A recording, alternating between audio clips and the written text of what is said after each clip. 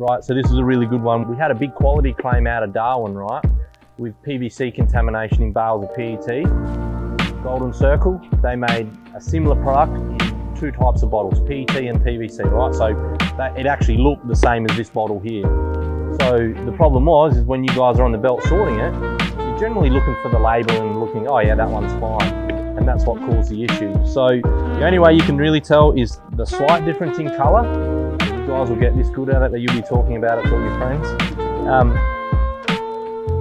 Yeah, the one on this side here is clearer than this one. This is cloudy. And then, like I said, the other way you can quickly test between PVC and PET is fold it, and it will leave a white line. Okay, see that? So you know, this is in the back of a truck. It's getting crushed up. There's going to be some place on it where it's going to have a white line on it.